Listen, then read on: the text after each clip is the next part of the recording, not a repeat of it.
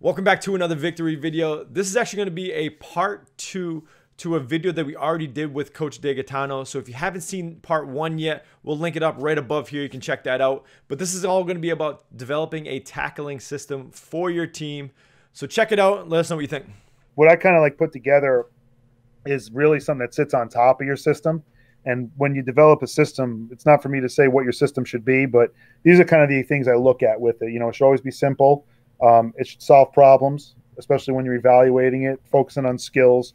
Safety is obviously a priority, and simulation of situations they're going to be in, and then obviously the stealing of other ideas. And I don't even just steal it from tackling. I steal it from anything. Like I could find two things crossing each other at a rapid pace, and I could figure something out. You know, I see boats sometimes getting anchored to the ground, and I think about roll tackles. So that's kind of like how I deal when it comes down to it. But everybody's got it similar in the tackle system, right? You get to the ball, you get in position, you make contact, get the carrier down. It's pretty standard what it is.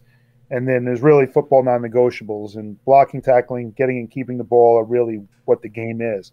I've kind of found interesting, and just kind of is always about, I'll always kind of say something somewhat different whenever I'm talking about this, because it's constantly something I'm thinking about. But I probably learned more recently and evolved my system more recently that we have from watching offensive line coaches clinic and talk, because there's really nothing that you have that takes 5 guys and at the same position with the same position coach and has to go ahead and come together and make a group of skills that come together, and they have to have everyday drills that evolve around those skills, and they have to bucket them all, and there couldn't be more unique things that they have to know within there. So defensively, we from a basis, we really do that with 11 guys every play.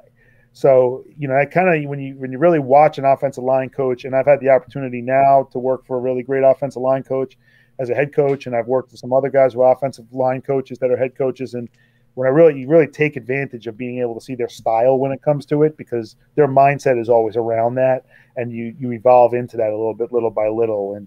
But thing that we always talk about, we kind of always talk about the tackler when it comes to it, when it comes to tackling, and the tackler might in fact be the last thing we talk about when it comes to tackling, believe it or not. To not just be like basic fundamental skills. Yes, if you're learning them, yes, if you're learning space and time, yeah, that's essential. But when you get to a certain level, high school, college, and beyond that, kind of create more situations. So you look at end of plays and where it is in the formation, where it is on the field in relationship to the fits and the distribution on the pass. And then you look at other things like the ball characteristics, what positions they play, where on the body you're making contact, some stuff like that. And really, when you come back to it too, then you start looking at the tackler and you start talking about, what shoulder they're hitting with and where they're engaging the block. So some of these things really can help to design what you're doing. And they've taken some time from me. Just this is one thing I think about. So I'm not really a science guy. I wouldn't classify myself as that. But when you really think about what you're trying to do in tackling, right, really think about it.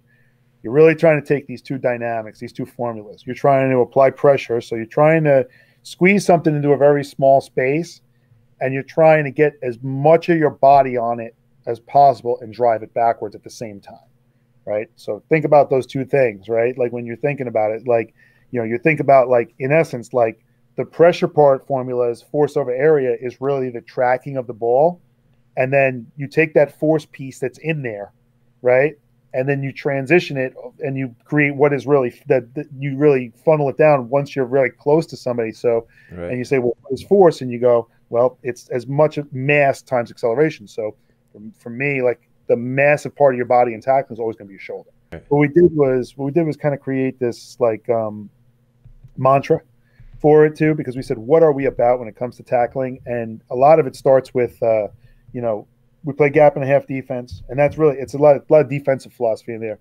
Owning our leverage, right? So you see the words that we're using are really dynamic. So we don't really talk as much about tracking. We talk a lot more about leverage, right? And we talk about bursting to the ball, and bursting really comes from the evolution of Paul Rice, our defensive coordinator. We use the word burst a lot, right? Vision burst is a big one. Vision burst. See it and burst to it. See it and burst to it. So instead of us kind of having this term that's in isolation out here, like we built off a term that is a belief of the coordinator, because ultimately that's really where it's coming down to is the guy who's going to call the plays. You need to kind of know where his mind is, and we evolved it what we were doing into that, and it's no longer like you notice. There's not words like near foot, near shoulder in here, like when we're talking about. There's not words like tracking in here. Yes, they're skills that we teach. Believe me, you'll hear enough near foot, near shoulder when we talk about the teaching side of it and some of the coaching points in it. But like when we're talking about like what are we, we built everything off of it. And that's like why I get to us with the year-round thing is like you got to be iron. You got to be like kind of like anchored to something. Right. Like you got to be like, what is it that we're doing? And then big term about taking our shot. There is such thing as a productive miss. Like what happens if you're rather than sitting back and we talk about the fact that we got to go ahead and take our shot and the strike zone through the strike zone of the body and dent and disrupt is a huge thing with us because we want to change the shape and form of the ball carrier. And we're writing into what our mantra is, the football. Like we want to disrupt the football at every we have. So we're writing that into like our tackling mantra. And then our non-negotiable is, I know some people calculate yards after contact. I really don't, to be honest with you. I stopped doing it only because if I'm on top of you facing the goal line, you can't have yards after contact. Right. Yeah, and Coach, one of the big things I'm taking away from this too is just I know the big bolded letters obviously jump out, but all those big bold letters are actionable items, right? Bursting, dent and disrupt, finishing on top, facing the goal line. So if I'm reading this as a player, at least I can take, like when you say the word burst, I think of quick, fast, and now, right? Dent is when you put a dent in anything, you hit it hard enough where it's going to leave a mark, right? So from a systems overview, and this kind of goes into like, everybody's kind of got some stuff with this, but this is basically the systems overview you use. The terms we use like are very actionable words. And I like the fact that you use actionable because I use that all the time. Like, so we look at like leverage, as opposed to tracking. Tracking is, more the coaching of it. It's more the drilling of it. Whereas we're constantly preaching to the players leverage. And, assignment stance, key, and read is actually one of our actionable things that we tied into like leverage, right? So if you're lined up wrong, you've already started wrong, so a lot of people don't think that way when it comes to tackling. And that's why when we look at from a systems overview, like we're always trying to talk about like when we're talking about leverage, every walkthrough drill is a tackling drill because it's always a leverage drill. Yeah. Like every time you're on the board and lining up, it's always a leverage drill. And here's a big thing, like I talked about, eyes on target, right? And, big on eyes on target. Everything really has to talk about eyes and feet talking to one another. And it's funny because you kind of think about this. You kind of think about this from the perspective. The further you are away from the ball, the furthest two parts of your body have to communicate with each other. There's a lot of work that has to get done with that. So you talk about eyes on target and obviously closing space, angles, and then change of direction off that. So I have listened to a lot of people. I've probably said it. I've never been really into come to balance. So what we kind of evolved into is controlled balance, which controlled balance speaks a little higher. Like your controlled balance on leverage is I'm moving towards the ball under control. I had a coach too that always used to say, don't break down, you want to throttle down, because when you break down, a car breaks down and it doesn't stop. But throttle down, you want to slow the car down just a little bit, but you're still driving forward. Square to strike, and really the most important thing is the top. Everything we do is about being square. Like we got to get square because, like I told you before, it's mass times acceleration equals force.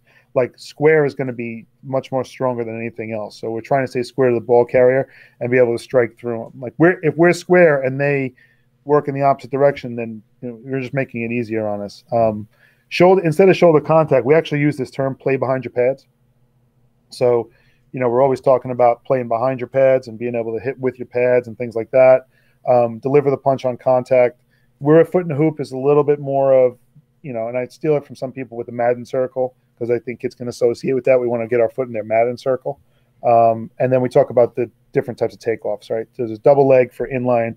There's a single leg for at an angle, maybe more open fieldish kind of square stuff. And then the run through from the chase. So I think and I'll talk about this difference between clamp and grip. Mm-hmm. So grip is really with your hands as much as clamp is with your elbows and squeezing from the lats.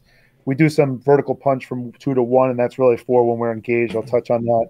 stenting and ball disruption are part of our clamp.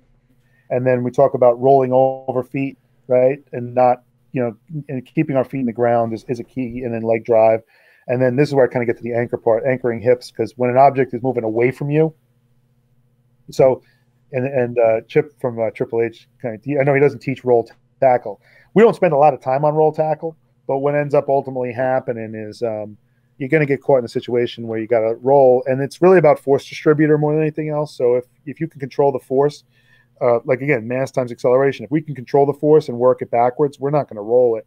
We're not going to really even want to roll it. We want to finish on top, and we want to face the goal line. But in a situation where the force is working away from us, we have to we call it dropping the anchor, which is we want to get both of our hips into the ground and end up back on top. So yeah, that's my deal. So this is the coach, like I said, this is a lot, right? And this is more like along the lines of like when we talk about when we're in the playbook and we do it, but like, what are the coaching sound bites? You know what I mean? So our coaching sound bites ultimately become like, stay as big as you can for as long as you can, right? And so we want to get square. We want to stay big.